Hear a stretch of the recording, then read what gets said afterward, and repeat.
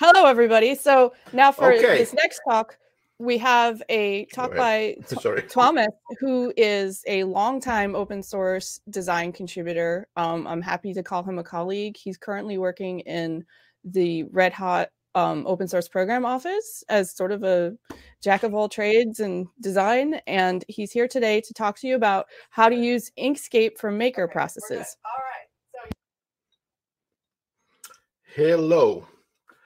Like was mentioned, I have a design background on the mostly on GIMP and GNOME projects from the early days, and currently working at Red Hat, helping a bunch of the open source projects that are deemed important by Red Hat for the products and services we make, and helping the upstream projects with their visual branding and design needs. And I'm proud to say that I'm using Inkscape and Linux for all my daily work most of the time. And I think I have a belief that it's really important to have open tools for open source projects. It's pretty obvious that you want to be able to open all the files, and whoever wants to contribute doesn't need to be depending on like expensive software licenses or anything like that. So if there's an open source tool, it's obvious to, or very important to use that. And I'm also a private pilot, and this is related to my maker processes stuff, because I'm interested in all things aviation and also particularly flight simulation. And this takes me to the maker processes thing, because what I do for work is kind of like digital stuff. So I don't very often see what comes out of my designs in practice, because I make stuff like t-shirts and design banners and kind of conference booth elements and graphical things here and there that get printed. But since I don't travel so much for conferences and events myself, it's often that I see a photograph of something, or I ask somebody that did everything print out correctly. And there's this kind of element, you design stuff on the screen and you send it off, and then somebody says that they're happy with it, and it's great, of course. But with these maker stuff, I've noticed that it's actually really nice to have something that you hold in your hands and kind of work on that. So this was also interesting, because I was happy to spot that Inkscape is actually quite big on the sort of maker scene, because it's a vector graphics program that is kind of a jack of all trades as well. So it's might not be perfect tool for every job, but it's kind of good enough for getting things done in a surprising number of places, like, for example, laser cutting that I'm using it for myself. And let me see my slide. So here is kind of the stuff that I do myself. So flight simulation, of course. I do physical panels and control consoles, because when you simulate the kind of being on an airplane and flying, you want to have this sort of immersive environment. And that's why you want to eliminate all the distractions to the physical world, because you're trying to make your brain kind of believe that you're actually in a virtual reality. And one of the kind of major drawbacks is that when you have to use the mouse and keyboard to kind of operate the radios and navigation equipment and all those things on an airplane on the screen, and that kind of breaks you out of that thing. And then that's why I try to make these sort of physical knobs and switches. And it's also something that since I have a real private pilot's license as well, it's also been useful to kind of maintain your proficiency, or kind of stay fresh with all the kind of flight processes, because when you build these kind of things, you can put the controls and switches kind of like around the right places in the, even if it's like a work desk or like a computer desk, you can still have certain things on the correct places, and you're building and maintaining the muscle memory of like where everything is. Then there's this, one of the sun looking things is actually, that is a cosplay thing that I was doing with my kid, and on the top left of the slide, you can see this bearing thing, because that's from the video game character and the sun is actually spinning. So we had to design some sort of bearing for the thing to rotate on. And I whipped out my Inkscape and draw this kind of little spinner thing. And then we cut it out of plywood and put like a skateboard bearing in center. And that turned out really nice. So it's practical things. It's fun to do, and I've noticed that Inkscape is often, because it might be because I'm so used to it that it's the fastest tool to actually whip out and do a design with. But these panels that I do, they basically combine several things. And this is kind of like at work, I have like Inkscape, and then I usually use Scribus and maybe some other tools, open source tools, to get the design done. And for the maker stuff, I have a bunch of a workflow as well, but it's a bit different. So normally it involves like creating a circuit board for something, and then I use Arduino microcontrollers to kind of interface with the computer.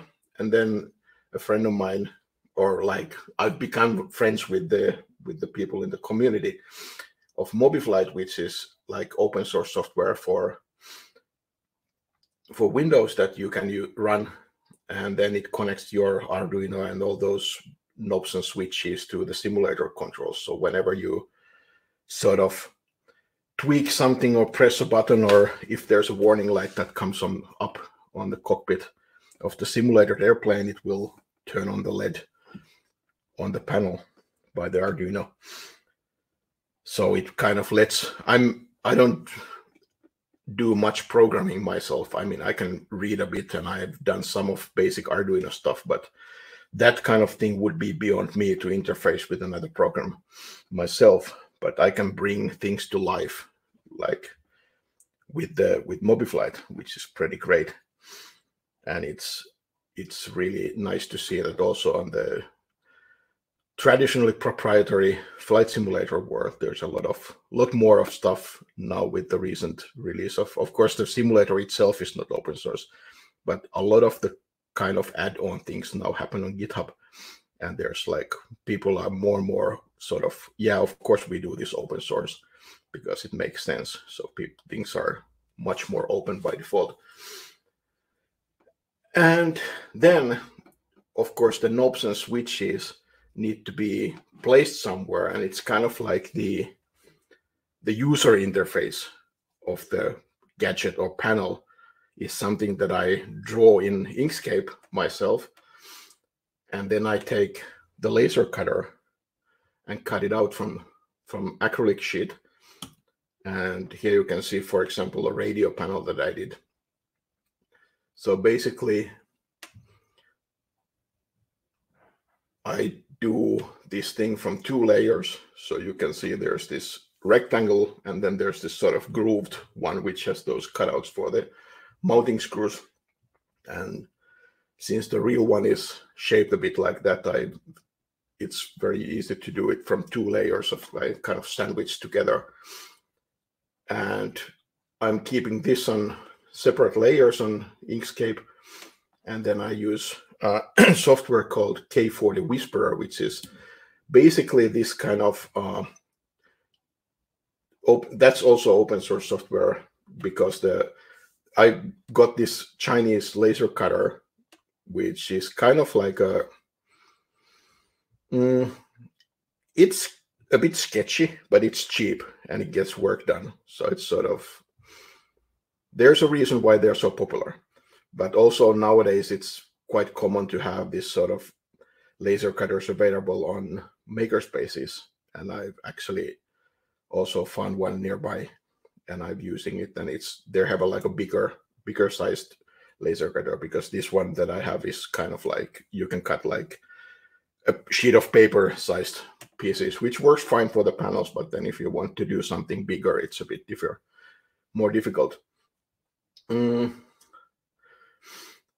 And since cutting with laser is usually, it's always kind of, you use sheet material, so you don't really need any CAD kind of features.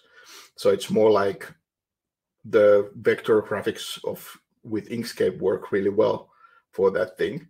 And the K40 Whisper is basically a open source application that is being used to control these cheap laser cutters, because the application that comes with them is such a horrible kind of, I think it's some sort of, might even be pirated version of some old kind of variant of CorelDRAW that supports laser cutters. But those are kind of really crashy and like difficult to use. So somebody made a open source version. It's written in Python and GTK. And it's using Inkscape on the command line on the background, so it loads the file perfectly every time, because of course it's done with the same program, and that has been working well. So you basically load it up and you can control the laser and press cut, and it will determine by the color of the line that, okay, if you want to cut or if you want to engrave, it can do this sort of raster thing that it will cut, kind of create the lettering, for example. So if you paint this thing, if you paint the acrylic with a gray paint and then you engrave it, it will cut off the paint later, so you will see. And then once I've cut it out, I sand it and paint with a primer and then a couple coats of gray. And then when it's done, I'm gonna engrave that thing.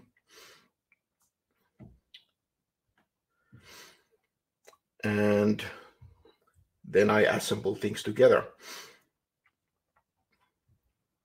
And then you get something like this, for example, which is basically a switch panel for a simulated airplane. And there are some, you can see the circuit board and the white one on the back. And I put some LEDs there too, so it will be backlighted if I want. That is basically the end of my slides. There are also some things that are available in Inkscape as well, like there's a plugin for making these sort of boxes that you can put together with these finger joints on the corners that some people might have seen. Like some open source projects usually use those for enclosure of something. And I've used that as well sometimes to get a starting point, and then of course you can make your own sort of modifications to those with Inkscape if you want to make decorations or like create some extra sort of handles. Or for example, I created this floor kind of box for this because of course you need to put these panels somewhere. So I created this sort of box that I put next to my chair, and then it has two rails where I can mount these. And I started with the box, and then I sort of created a bit of a groove to make it look nice, and then I added slots where I wanted to have those the rails. But yeah, this basically, it's a rather short talk, but I wanted to share this kind of view to the sort of, at least for me, it was a new kind of different world of doing sort of visual design for things, and then discovering that the same tool is available on the other side of the of the sort of scene, so on the maker stuff. I think Inkscape is pretty flexible in that it might not always be the best tool for something, but it still kind of gets the job done. So also started to realize that it would be interesting to get more involved in the Inkscape community and sort of because I have some ideas for how to do these. Like I noticed that the new version is pretty nice, has new interesting things going on with, for example, the smart guides that when you position things, it will snap.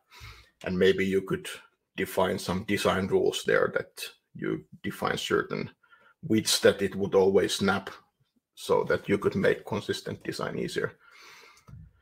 But yeah, that was my sharing of what I've been enjoying as my sort of unwinding from work activity. And I'm happy to answer questions if somebody has. So the first one is, sure. Is the text also done in Inkscape for the panels? How is the text applied to the physical panel? So the text is also done. So here, for example, you can see the text is done in black. And in black, that means on the K4, the Whisperer, that it's going to engrave it. So what it means is that, of course, you need to position the panel. You cut it first, and then you sand and paint. So you need to be able to position it back to the same place. And I do it by cutting the outline of the panel from like this brown cardboard. And then I put it like, lock it in place. And then I take the cutout kind of cardboard panel out and put the real panel in. And then I can have it on kind of positioned the same place. And then basically the engraving works like a matrix printer. So it will go line by line, sort of. It's kind of makes it into a bitmap, and then it goes one line by line and kind of like lighting up the laser wherever there's going to be a letter and then shutting it off when there's nothing, and it will do this kind of dot matrix pattern. And it's a bit slow, but it goes through the whole thing and kind of creates this sort of the text. And then do you like wipe white paint into the grooves? No, it's yeah. Oh, that's thank you. So of course, when you are doing this yourself, you don't realize, of course. So the acrylic itself is white. That is the obvious thing, of course. Yeah. So I have 2 layers, and the top one of them is white, and it's kind of like this, that it lets the backlight go shine through the light, so it's not translucent, it's pure white, but it's still something. I think it's made for this kind of backlit like advertisement and those kind of signs. That's really cool. Okay, so then the next question is, do you find it easy to collaborate with other makers, open source style? I think it's, well, I mean, I found the Helsinki Hack Lab is quite nice because there are a lot of people who are probably, I mean, people are more open to open source nowadays. And it probably depends. I mean, it's kind of a thing that I view it as that, of course, everybody has their personal choice of like how they want to operate on something, on a project that they create. But I think it probably depends on the circles. But at least on the flight simulator, where there seems to be quite a lot of collaboration. Traditionally, it's been quite like a lot of shareware and sort of kind of free apps, but somebody working on something on their garage, and then not like open source, but it's just like free as no cost. But I'm happy to I was really happy to find the MobiFlight project because it's open source, and then we started to create this sort of designs also as open source to kind of make open hardware, and that's something interesting. Great. So next question is, do the various pieces of software you use for the process have a lot of development going on, or are they mostly stable and persistent? I guess you are talking about the KiCad, and let me find this thing. So KiCad is pretty actively developed. There was a new release going on, but they are kind of very stable too. So it's not like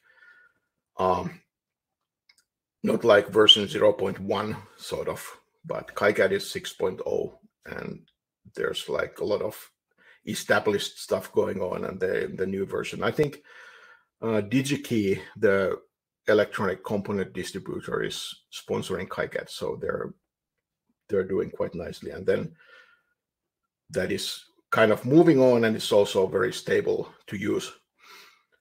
And Inkscape, I was really happy to notice that I was using the kind of 1.0-ish version, and then I started to use the kind of the daily builds, just because like it's been a while since I was in the bleeding edge of tools, and it was surprisingly nice.